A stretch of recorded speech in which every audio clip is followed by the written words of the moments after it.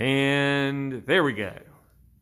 We are live, and hopefully we'll have a handful more people pop in as we start and begin tonight. It is great seeing everybody. Oh well, yes, I will. I will get to that when we go to prayer. So I'm going to take this thing off just in case I need to put it back on real quick. But I also don't want that as a noose around my neck at the moment. So he's taking his off. So I can that way I don't want to get choked too much. So but it is good having everybody tonight, and I'm very thankful. It's cool outside. I will apologize. I did not turn the air on inside of the sanctuary like when I wanted to. But I thankfully did remember like an hour ago. I wanted to remember like 3 hours ago. We had a weird day though, because we had a little bit of an odd day today. Yes. Got kind of messed up. It ended up that we got an email about 10:45 today that Grace's school had to move to remote learning, and it was because they. Whenever they might have a case of COVID in like one of the classes, they'll quarantine that class. The thing is, we have 7 grades in one area, and they were like, there gets to that breaking point where we would have kids at home and we have kids at school, and we can't do both on remote and at home. So they decided that everybody got to go home for this week and next week, and we'll be going back on that Monday. But very, very thankful that it was from the email that we got. Grace is fine. She's not in danger or anything like that. They just had to do that just to make sure everybody could keep learning. So. That, and she is 100% vaccinated, so we're not too worried on anything there. So we are a little excited about sleeping later. Yes, we're going to sleep a little bit later. Get up about 5:30 every morning. And Grace is at home. We're just super insanely extra cautious. That, and she got on the phone with friends for like 2 hours. And I don't know about y'all. When I was on a phone call when I was growing up. You have the phone up to the ear now, and now the phone is like far away and you're doing a video call. Yeah, it's a video call. And she was like painting her nails and all, so who knows what the phone calls of the future will be like. So you didn't know when your daughter got a teenager how many different things she's gonna be wanting. Oh goodness. I'm ready right now. I am 100% fully prepared for Grace to be in 2nd grade. I'm 100% ready for that right now. You give me about another 20 years, and I will be sitting pretty and ready for high school. I'll be there. I'll be good as you want to be. I'll be ready for high school then. So yeah, it goes into warp speed when it hits high school. So. But I did receive a prayer request today, and I also have an update. This one comes from Leslie. Leslie wanted her co-worker, Rebecca Kelly, on the prayer list. She is dealing with both of her parents being in hospice care over the last few days. So being in hospice care, she knows she can lose her parents at any time. Her dad has dementia, and with that, there's complications as well. So she lives in Oregon. They're in separate locations. So it's a really difficult situation. So please remember Rebecca Kelly in your prayers. I also got an update from Julia. She is still under doctor's care. A little bit of good news about the rattling in her lungs. The doctor said she didn't really hear that. and she's on some new meds and still going through treatment, has some more doctor's appointments in the coming days. But just continue to be praying for healing there and help. Also, we do need to remember the high school in Winston-Salem that had the shooting today. One person lost their life. I hadn't gone into the full details of all that was there, but please remember all of those that were involved there. I know it's got to be just heartbreaking going through all that. So a lot of things going on, a lot of things we do need to pray about. This evening, who else can we remember in our prayers? Yes. I saw on Facebook that Anna Gross's daughter Ellie, Okay. they had lost Ellie's granddaughter in a car accident Saturday. Okay. The granddaughter's name is Peyton Jones. So the family of Peyton Jones. Okay. She was only 18. Okay. So remember the family of Peyton Jones. This would be Anna Lee's Great-granddaughter. great-granddaughter. Yeah, she's So- Ellie's granddaughter. Would be Ellie's granddaughter. Okay. So let's remember the family of Peyton Jones, all of Anna Lee's family, as they mourn this loss. 18. That's heartbreaking. Well, I've heard of a whole lot of them, but I don't know none of them. I know we probably met Peyton at the funeral at some point in time. Anyone else we can remember? Please lift up all of our schools. If you've been around 57 anytime around 8 o'clock or 3 o'clock, you know all the traffic that goes on there. Please pray for safety there. Like I said, that there's a lot of tension in all of the traffic, and we're praying for good and healthy schools and traffic patterns and all of that goes on with our schools. So please be in prayer for those. Anyone else tonight? Let's remember these that have been mentioned, as well as those that are on our hearts.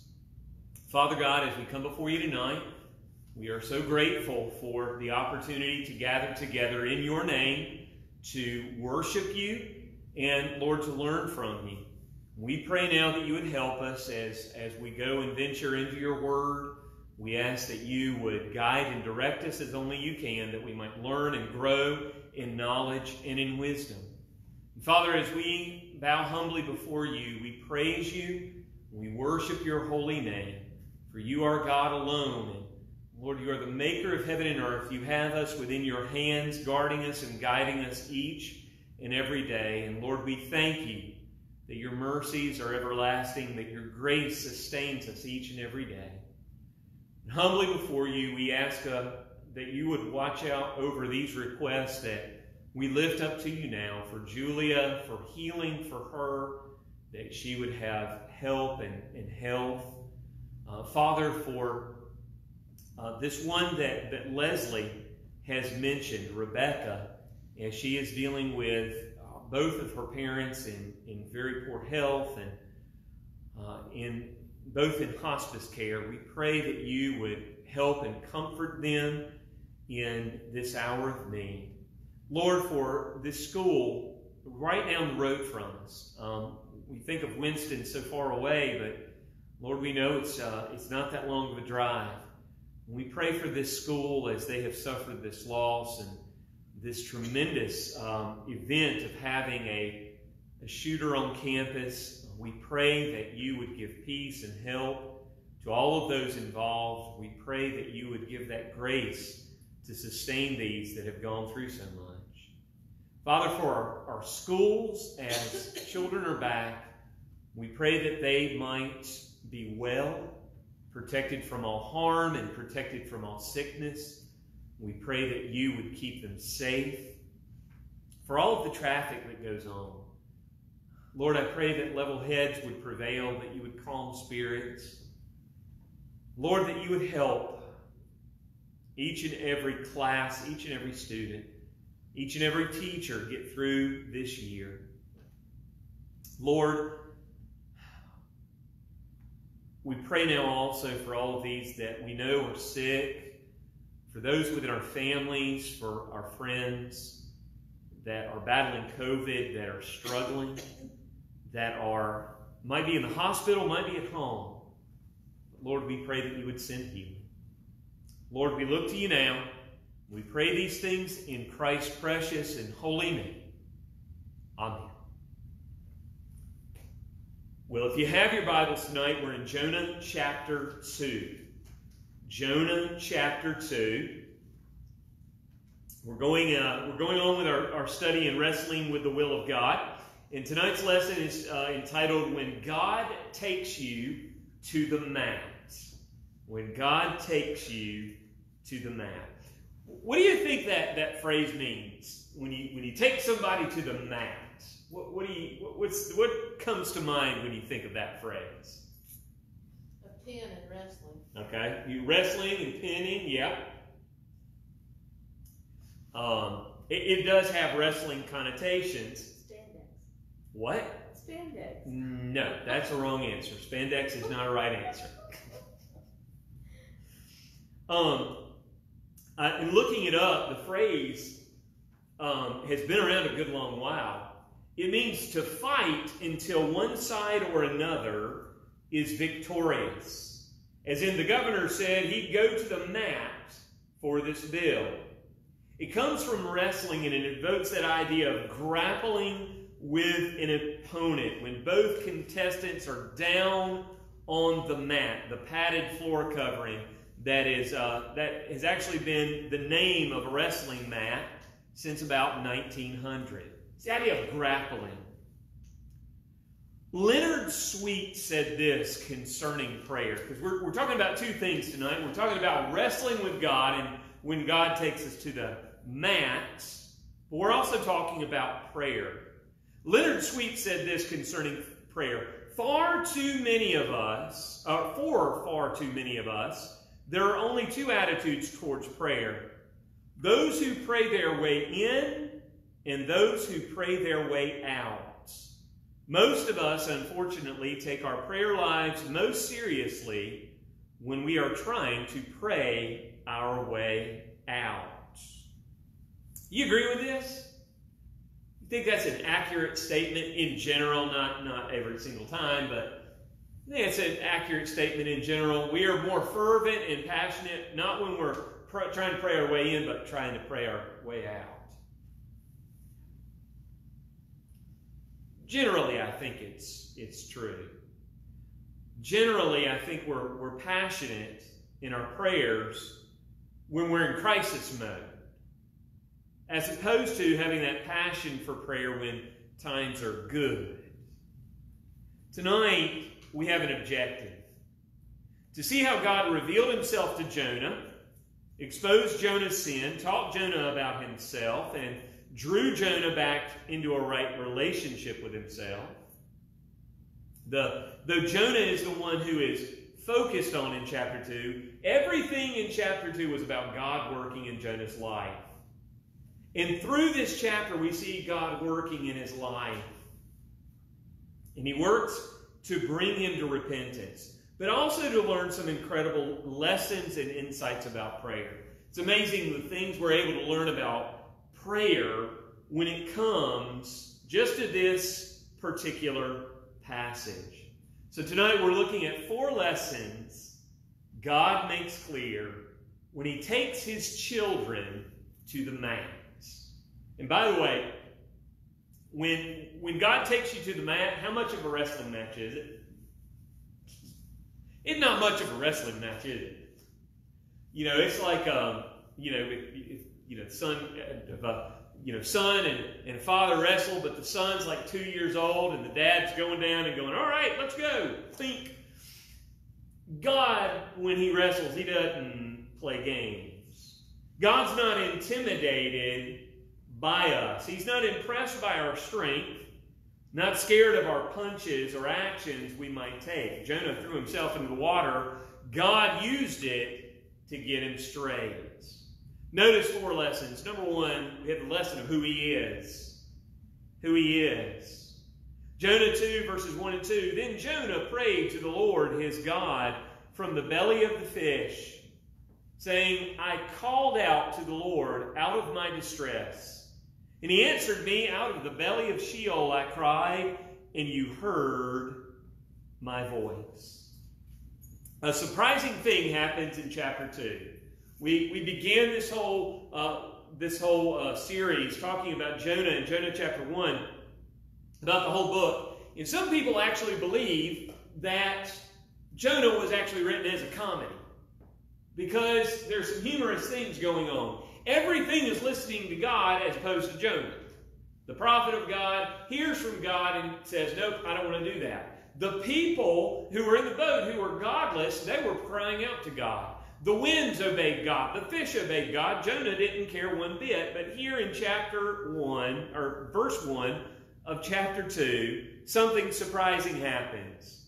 It says, then Jonah prayed. By the way, that's a sad point, humorous point if you want to make it. It's a learning point. But it's a sad point when the people of God, when they do what they're supposed to do and people are shocked by it. People ought not be shocked when Christians act like Christians. Instead of fleeing, Jonah was seeking the God that he ran from. Now it says that Jonah was in the belly of the fish. Let me say a few words about this. There have been myriads of pages written trying to answer that question. How did Jonah survive in the belly of the fish? I have heard sermons. I have read articles. There has been a whole mess of stuff written. But it's interesting what the Word of God does. The Bible wasn't interested in explaining things, but simply takes it on faith that God could do what he did. There's another lesson in there for us. Is, do we need everything explained, or do we have that faith that God simply can? When we're faced with terrible circumstances, are we focused on why it can't be resolved? Oh, no, we can't do this. This can't happen. This can't happen. Or are we saying, you know what? God can deliver. Here, Jonah is experiencing all of which God had laid out, and he came to a full understanding of who God is. Of his power, of his might, of his ability, of what God wanted him to do, of the things that he had done wrong. Jonah understood it. There wasn't a question in Jonah's mind. It's interesting, the couplet of words used by Jonah. He said, I called out, and he answered. But where did he answer from? He said, I called out where? In my distress. It's written that Jonah cried out from the belly of Sheol. Sheol was the deepest depths. It's the opposite of the highest of heights. How many of y'all have ever been on an emotional high in your life before? If you haven't, I know you have at some point in time. What's been an emotional high at some point in time? Your wedding day. Wedding. The wedding is like, woohoo! It's an emotional high. You're in the highest of heights there. What else? We were pregnant. Finding out we were pregnant. Grace was coming. That was a high of highs. We were like, woo! And then we got it verified like 14 times. After that, when a child is born, wedding day, when you get great news, cancer-free, things like that. That's the idea of the highest of highs. Sheol is the opposite of that. It's the lowest of lows, of sadness, despair, hopelessness. It's linked to those that are dead. The idea of a place that the only person that can offer hope is God. And it's interesting, again, even there, God heard. Notice two things. First, Jonah had a look at me when I'm talking to you moment. You ever had those words said to you? Look at me when I'm talking to you. It's not a very pleasant thing to hear, is it?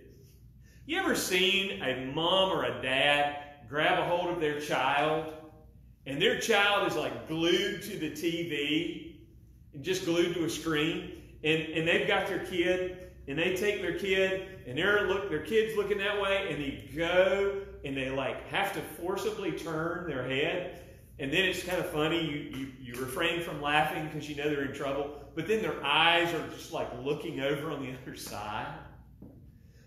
Jonah had one of these moments where God was doing everything he could and saying, look at me when I'm talking to you. You got all these distractions.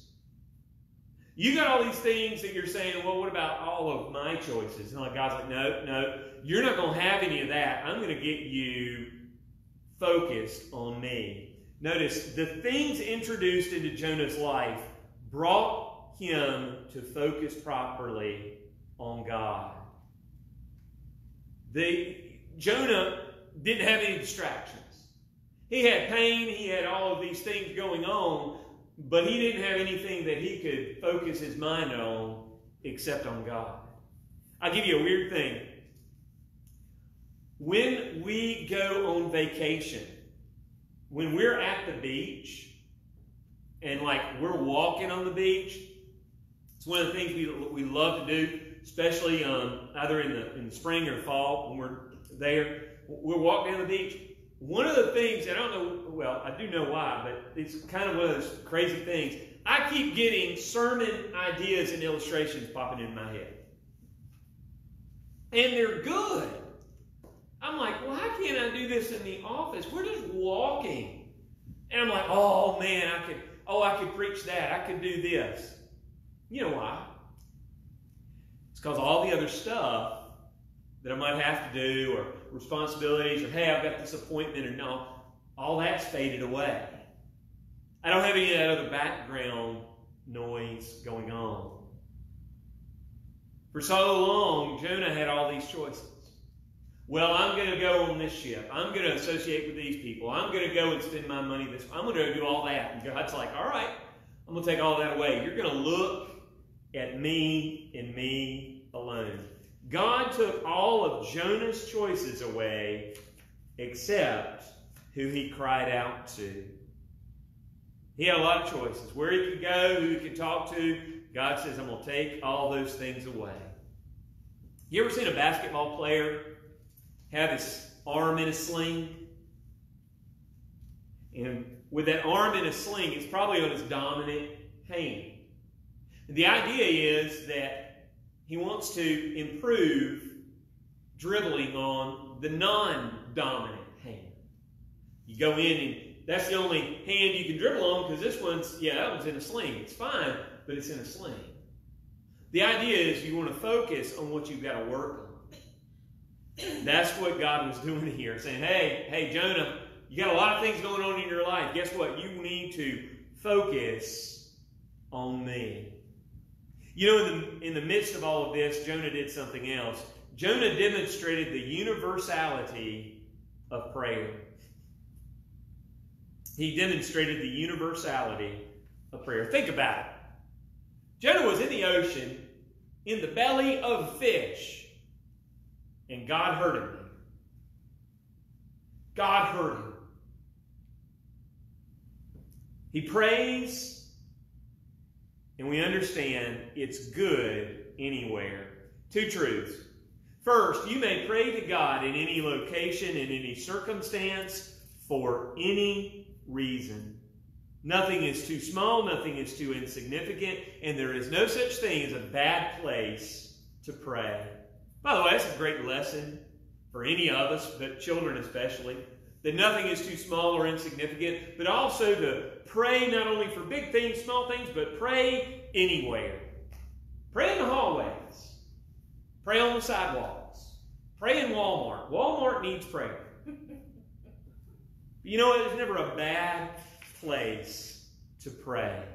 But also this, even though you have rebelled against God, and are fleeing from his presence, you can still pray in desperation and seek his deliverance.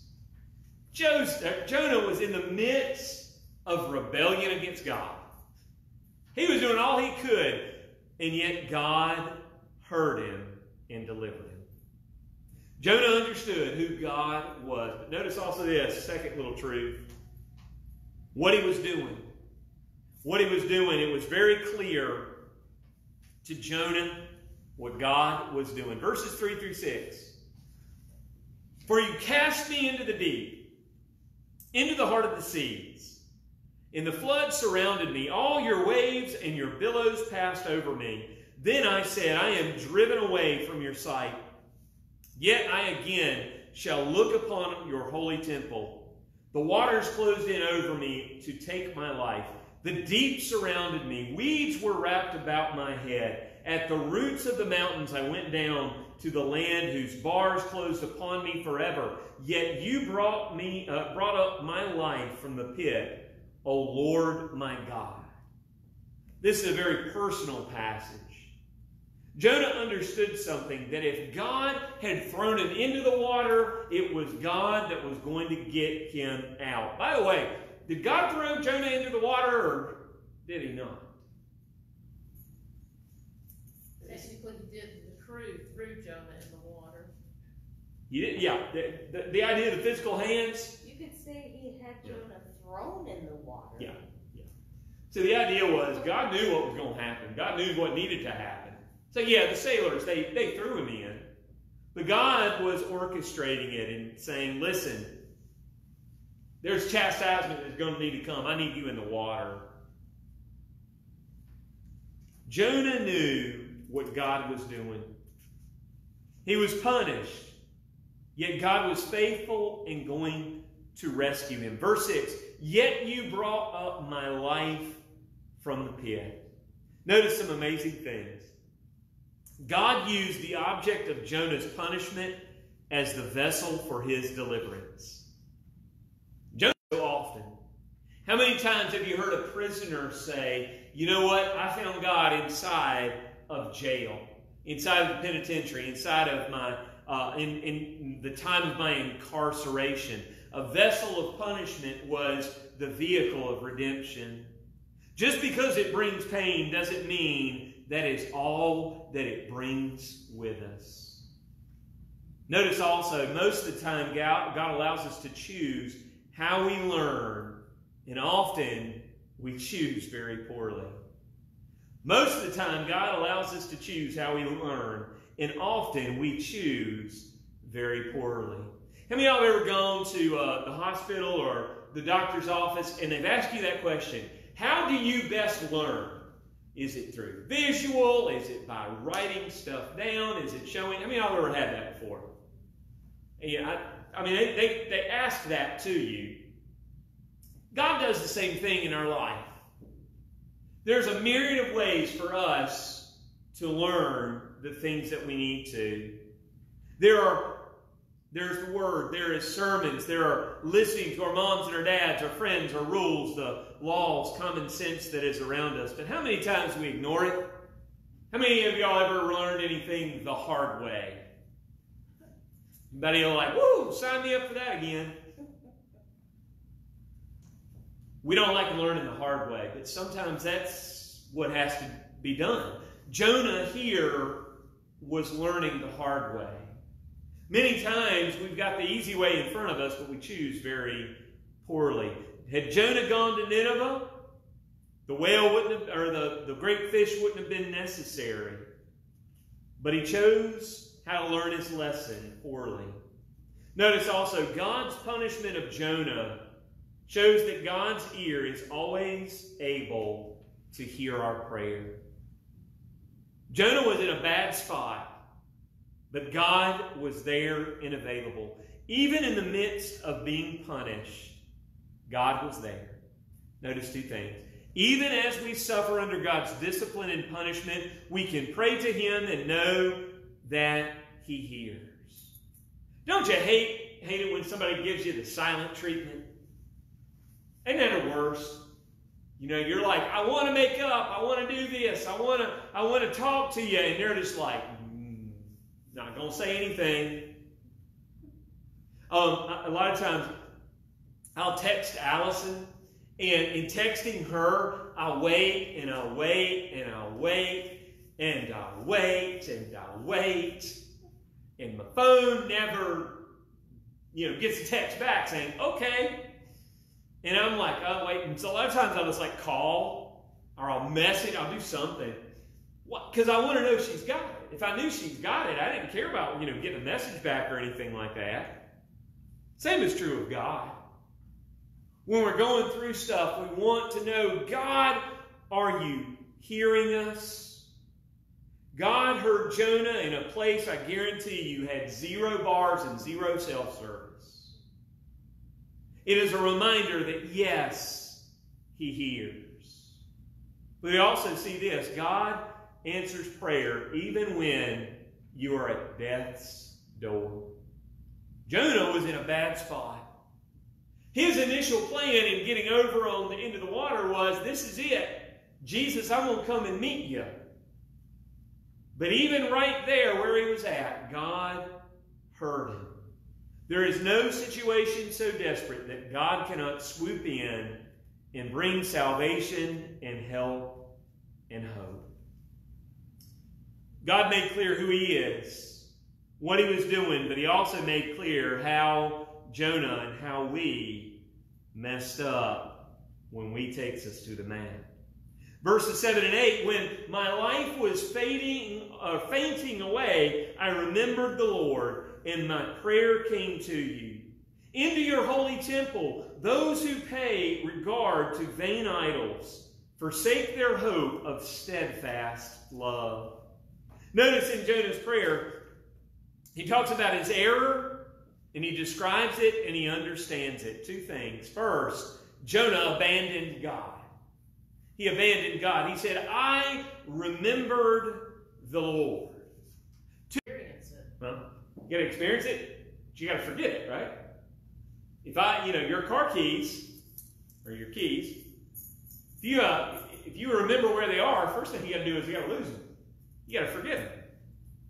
The other way you can set up a time to remember is you can be so distant from it, it's not on the forefront of your mind. I'll give you an example. Carolina Beach Boardwalk. What is the one thing that comes to mind when I say those words? Prince Donuts. There you go. That's one thing. Amen. How many of y'all have had Britt's Donut? I know you've had one. I bought you one. Have y'all had Britt's Donuts before? Oh my goodness. Okay, we'll put that on the prayer list. Now that's Carolina Beach. I think it was 1938.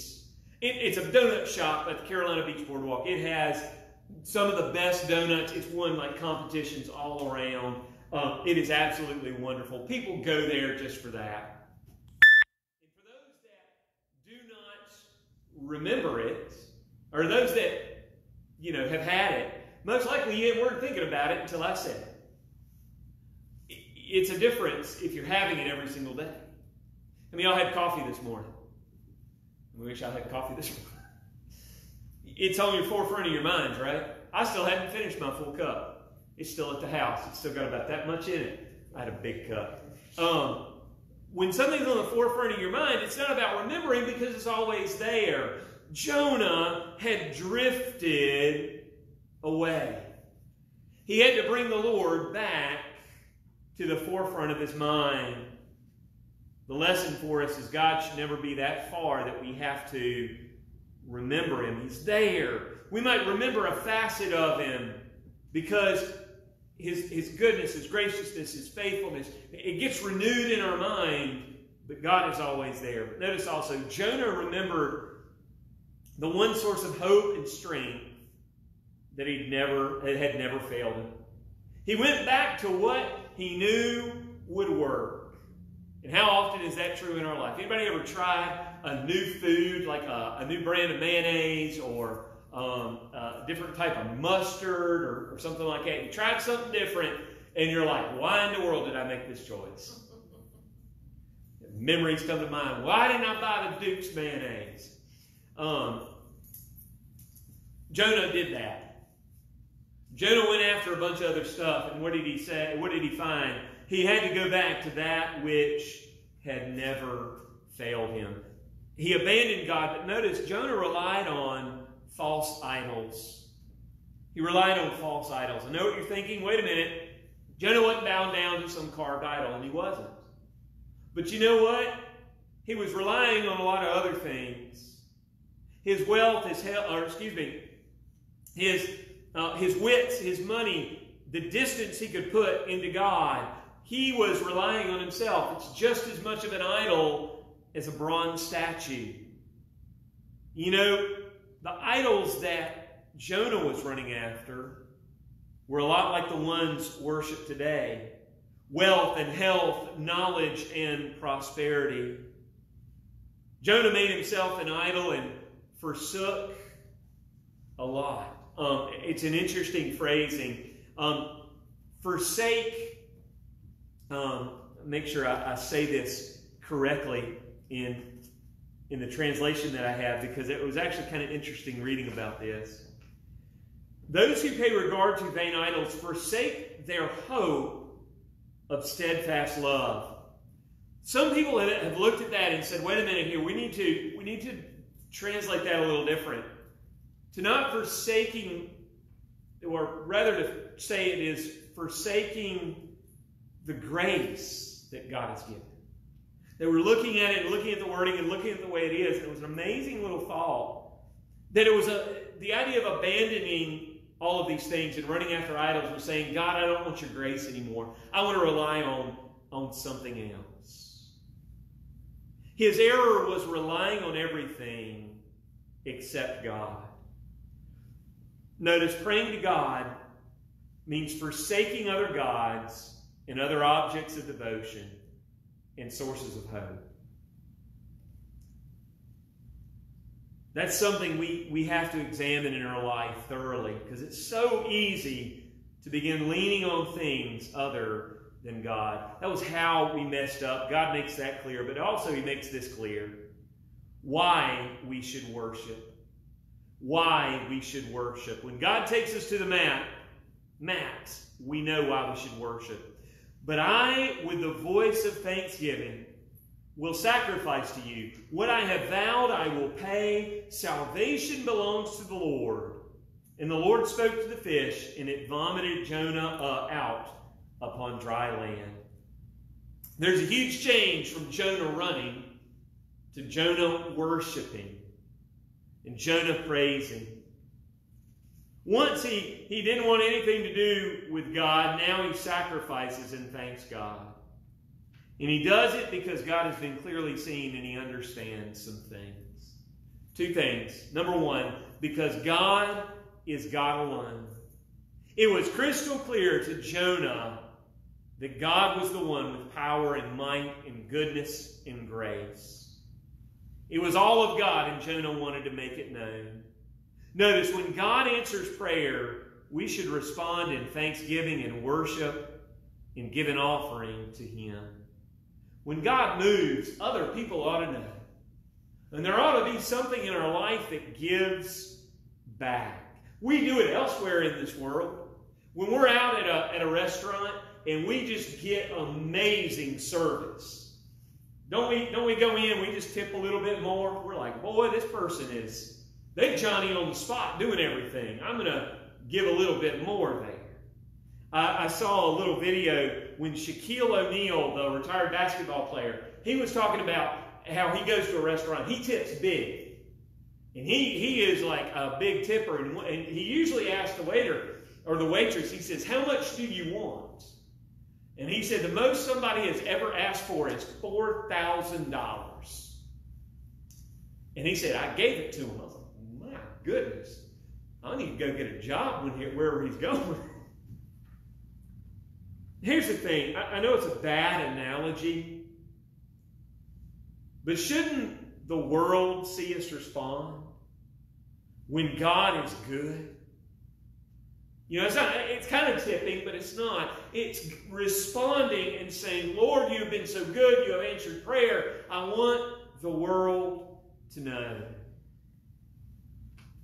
He gave the reason of because God is God alone, but also because God alone has salvation in his hands.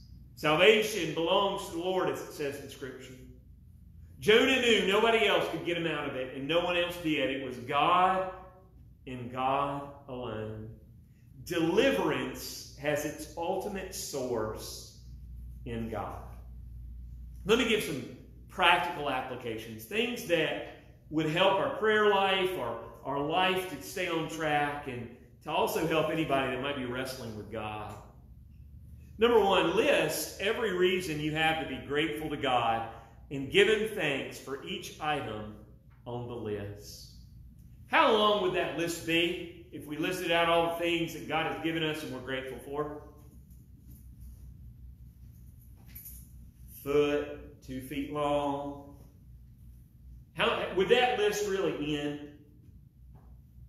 I mean, we couldn't fill it up. We just got everything. We would be writing that for the rest of our life. Here's the point. The point is not a complete list. The point is 20/20 vision. To see the world with grateful eyes and lips that continually praise God for what he has done. You ever been with somebody that really is really great at history? Allison's uncle is really, really good at American history. And we were walking around Fredericksburg and driving around Fredericksburg, Virginia. And he saw things different than I saw things. You know, I saw old buildings, I saw statues, I saw different plaques, I saw different things. That's what I saw. But as he was looking around, he was like, oh yeah, that statue is erected to so-and-so in so-and-so a time, and he was the one that did this. He plotted out all this stuff that you see. That building over there, now that's important. That thing's been around since 1801, and it did this and that. And oh yeah, and this over here, you look out over all of this. This over here was the embattlement, and this right over here was where this got bombed. He was seeing things on a whole different level. When our hearts and our minds have that connection to God, saying, Lord, I just want to be grateful. The things that we look at in this life, it just looks different. And we'll be thankful from everything from the air conditioning that we enjoy to the good roads that we drive on that might take us 20 minutes to go a mile. But praise God, we can drive on. Also, no matter how dark life may seem, do not give up and pray to God for help. No matter how dark life may seem, do not give up. Pray to God for help. Jonah did it, but I'd like to give you a more contemporary example here. There's a movie called The Blind Side. Anybody ever seen the movie The Blind Side? Sandra Bullock's in it. She won, I think, an Oscar for it.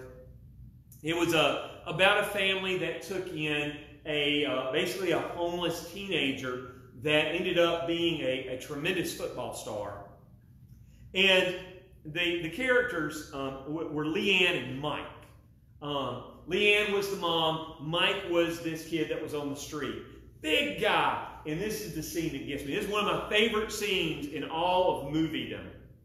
There's a scene where Leanne's taking him in, and it's like she knows he's going to be staying with him for a while. So she's like, all right, I got a bedroom. I'm going to make this thing up.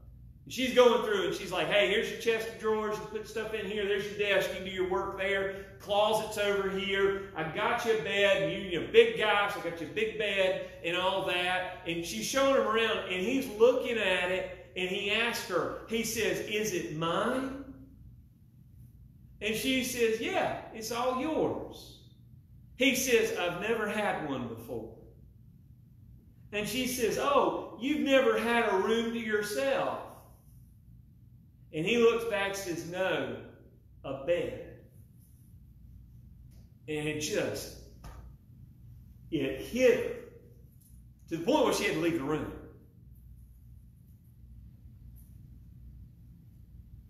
When you think about it, the situations that go through in life, you think about Jonah, the belly of the fish. You think about Mike.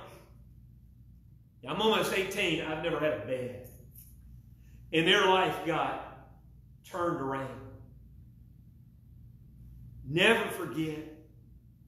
No matter how dark life may seem, do not give up. Pray to God for help. Final two things. I'll be done. Search for objects of devotion that have become false gods in your life and get rid of them. At communion, there's a call to examine ourselves. The same is true in life. If something's trying to push God off of that first place in your life, go, wait, nope, out of the way. And finally this, remind yourself of any promises you have made to God in the past and do your best to fulfill them. Jonah ends with saying, I will pay my vow. It's a powerful statement. It means saying, listen, God, I made you a promise. I'm going to do my best to fulfill it. We need to also pay those vows to God, to follow through with God always. As we close, questions, comments, observations on Jonah chapter 2. Let's bow our heads as we close tonight and ask the Lord to bless all the lesson that we have received. Father, thank you so much for your word and how it speaks to us. I pray that all those that are here, all those that are listening online have been touched in some small way by your word, by the lessons we've learned. Lord, I thank you that no matter how bad things might get, we know that there is a hope in you. I pray now that you would help us. Help us to remember these words that we have heard tonight, that it might help us to bless others, to bless our own lives in the days ahead. For it's in your precious and holy name we pray. Amen. Amen. Turn our live feed off. Thank you for everyone listening on live feed tonight.